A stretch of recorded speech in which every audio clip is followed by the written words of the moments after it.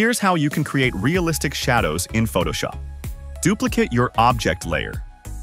Double-click the layer to open Layer Style, choose Color Overlay, and set it to black. With the layer still selected, go to Edit.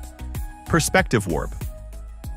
Create the warp, and once done, click Warp and customize the shadow according to the wall.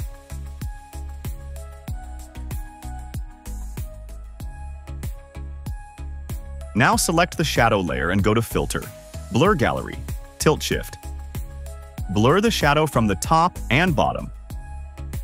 And once done, hit OK.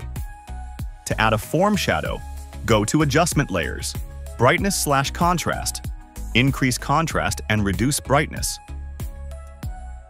Right-click. Create clipping mask on your object layer.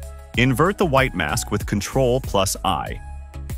Use a soft white brush and add the shadow on the object.